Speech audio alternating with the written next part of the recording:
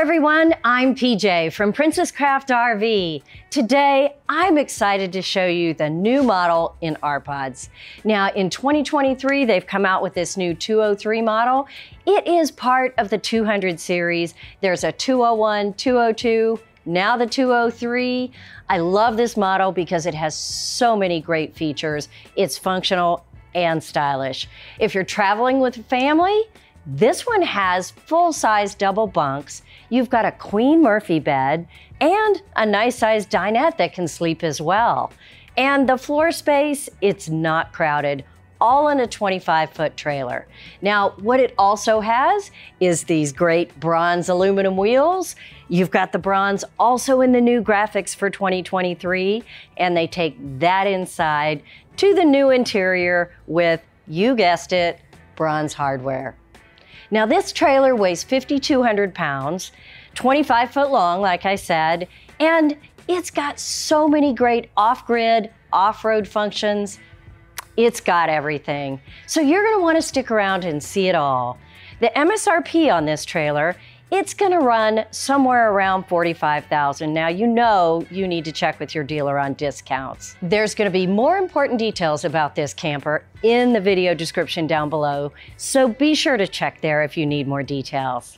Like I always say, features and options can change. Be sure to check with your dealer for the specifics on the trailer you're looking at. All right, I think it's time to go inside. Let's go.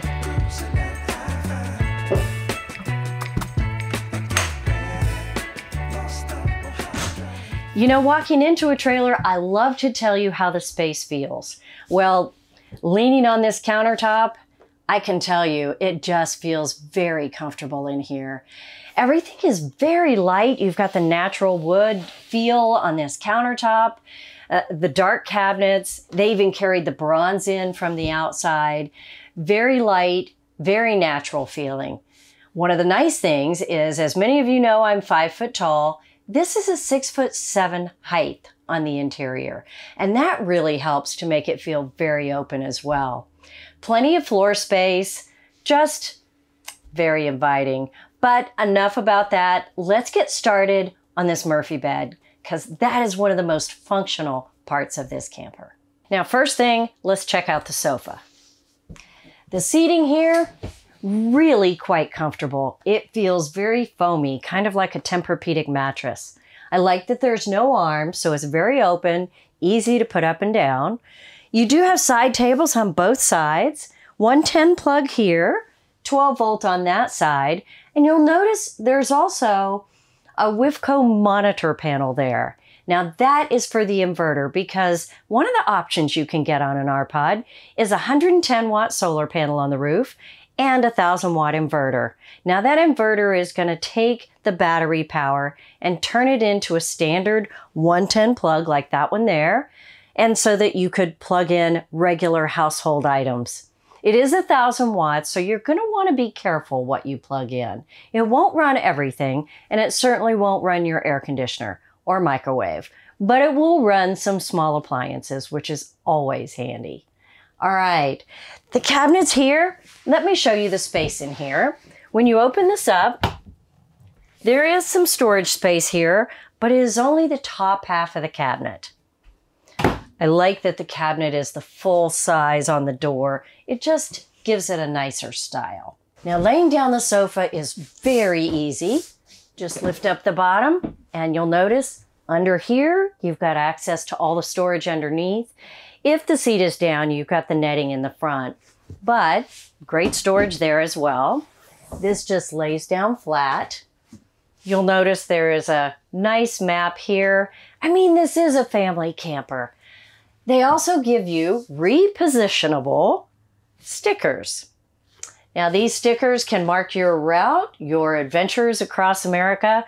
I did notice they had all of Canada, you know, Prince Edward Island. They've got Newfoundland and Labrador. They've even got Alaska and Hawaii down at the bottom. Might be interesting. So that might be fun. If that's not your style, that's okay. I bet you could be creative and put something else there. One clip right here brings the panel down and the mattress pulls right over. Really simple to set up this queen bed.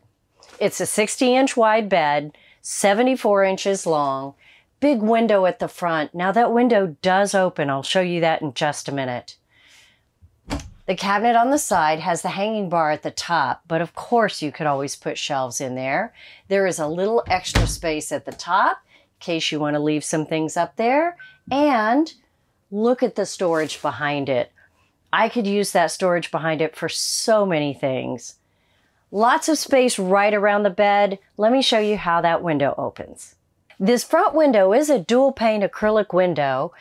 Just unlatch the red handles, push this window out. Now you could crack it or you could push it out as much as you want.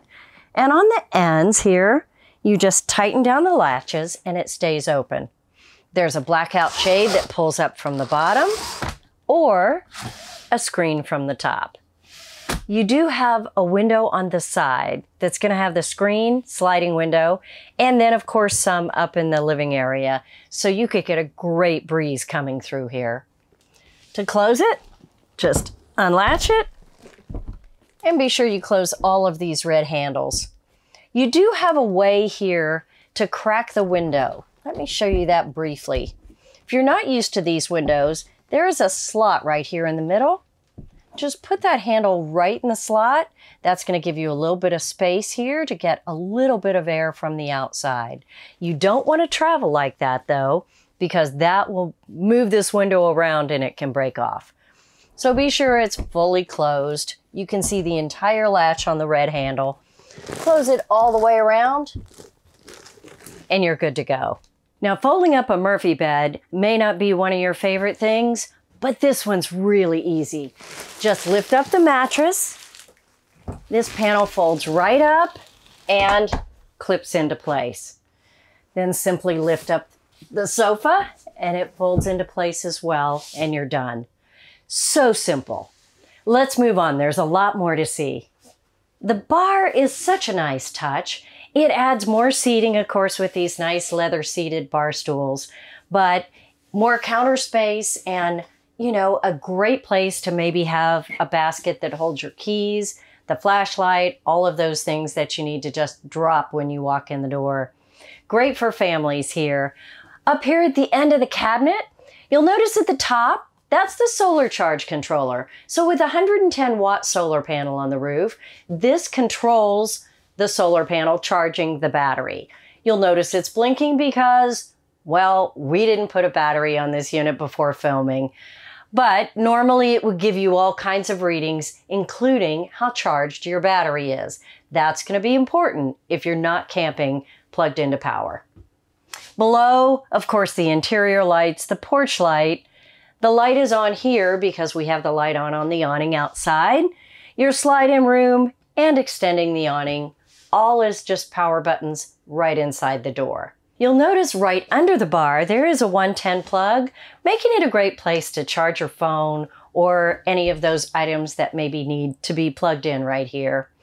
Let's keep going and take a look at the kitchen. Right on the end of the counter, you'll notice another 110 plug and the monitor panels. Of course, that's going to monitor your black, gray, and freshwater tank and your battery. Down below, you'll see the water heater switch and the water pump switch. There is only one switch for this water heater. It is gas and electric. This is going to turn on the gas, and the electric switch is outside in the water heater compartment. Down below, the LP carbon monoxide detector. Be sure that if that's chirping in the middle of the night, it's just telling you that your battery is getting low. All right. Now, let's talk about this kitchen. It is a unique configuration, not one you'll see a lot in campers. And let's face it, there is not a whole lot of space in this kitchen, but it's very workable. The counter space here is actually behind the sink in case you need to put appliances or anything out there. And if I wanted to prep food, honestly, I would do it right across at the table. So you have the wonderful 18-inch sink. It is the dark aluminum sink, nice and deep, probably 10, 12 inches deep, with this great faucet, single handle sprayer down here. Put the cover up there. You can use that for draining dishes. Of course, that can be counter space as well if you need it. The 2-burner stove is a little unusual. You won't see this a lot in trailers, but it has the burners in front and behind. This Greystone layout is really compact, but very usable. It just folds up and flips back out of the way. And instead of having side-to-side burners taking up that counter space, it's front to back. Down below, you have 2 drawers, and they do go almost the full depth of this counter space. They're about 4 or 5 inches deep, each of them. And below the drawers is going to be the converter. Now the converter is going to take the 110 power, convert it to battery power to run almost everything in this camper. And there is one more storage right here under the sink. Now it's a V-shaped storage. It's at the full length, probably 8 to 10 inches. So it's not huge, but still, every little bit counts. And, you know, you put it all together, there's quite a bit of storage space in this camper. Full cabinets right up here. There is no divider here, so you can use this as a full pantry, dishes, whatever you need. A nice power fan at the top here with a light and the exhaust fan. And over there near the end, you'll see there's the Bluetooth stereo with the AM, FM, and of course, all the cables and the HDMI that you would need. If you needed more storage space for the kitchen, there is also the pantry right across.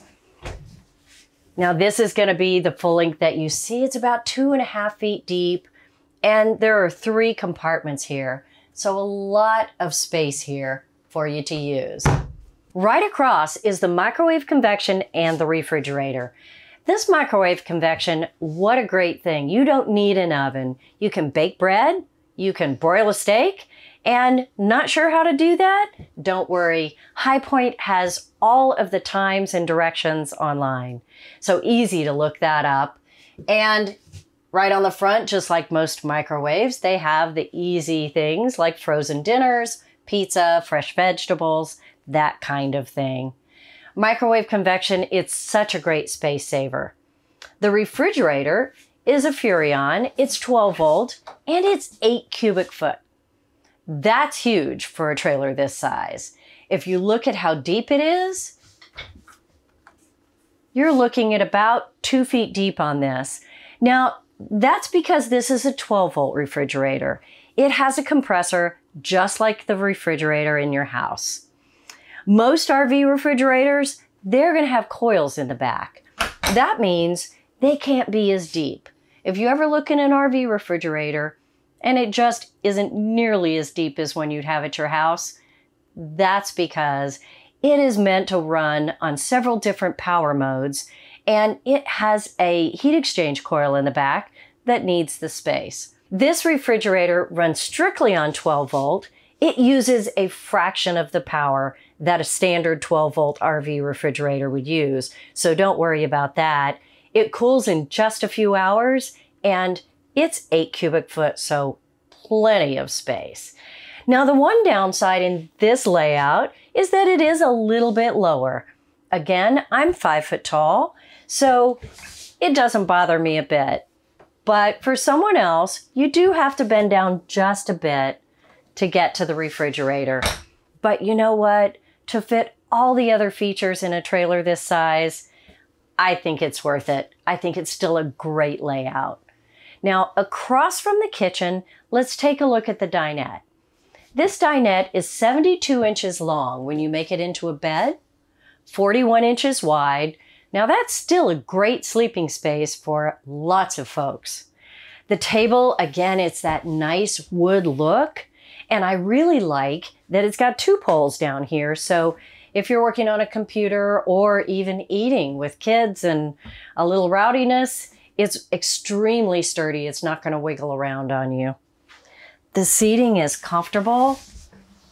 It's a very nice place to sit in here. I love the modern look of the light fixture up there. You do have sliding windows on 3 sides. Super nice there. Now let's take a look at the shades. Full blackout shades there. So that's kind of nice, especially in the evening when everyone's trying to sleep. And there's a little storage underneath as well. So let's peek at that. Right out here, you've got storage going all the way back under both dinettes. Really nice there. I mean, that could be used for so many things, even kitchen items if you needed that. We always get that question, can you get into the kitchen and the bathroom when the slide is in? And you can see, not on this trailer, unfortunately. Let's head to the back, take a look at the bunks. All right, these bunks, folks, they hold up to 300 pounds. You know, these aren't any wimpy bunks. You've got 44 inches in width and a full 74 inches long. So adults will have no problem with that. You notice the bottom one, we have it folded up to show you all of the storage here. There is a back door access to fit your bikes in here, maybe a small kayak, extra gear. Great for traveling with that. If you've got a ton of kids, you're going to have some of that stuff. Both bunks have a window with sliding glass so you can get airflow in both units. Of course, they have their own lighting, and the top bunk has a USB plug. The bottom one has a 110 plug. So, great spaces down here to hang out. Now on this other side, I want to show you one more thing. We've got the 20,000 BTU furnace, but under that, you've got the vacuum system that is built into this unit. You don't need any hoses, any extra attachments. Very easy. You just sweep up your camper and lift the bottom with your foot, and the suction starts and you sweep it in there. Super easy to keep this camper really clean in the wilderness. Let me show you how easy it is.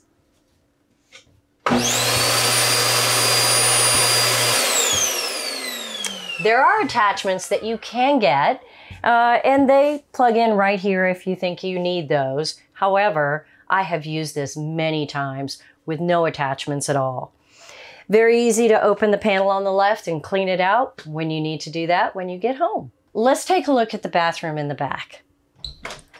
All right, first thing, you'll notice the rectangular shower in the back. Let me show you what I love about this shower.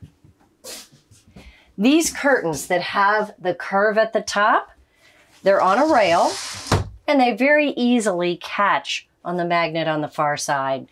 Now this can't cling to you when you're in the shower stick. It's actually on this rail out here. None of the water is going to get out. You don't have to worry about where it goes. And with the curve at the top, you get a little more elbow room. Now I measured the height in this shower and it's 6'4". So maybe not quite as tall as the living area, but most of you can make that work. All right. Across here, they do have netting, so you can have more storage right here. Medicine cabinet, with the nice brass hardware on it. 3 shelves here, and storage space underneath. You do have a 110 plug right there on the corner for anything you need to plug in the bathroom. And I will tell you, I really like the fact that they extended this not only for the storage down below, but this is just a nice place to keep, you know, maybe a few things that you'd like to have out on the counter. All right, a lot to see outside. Let's head that direction.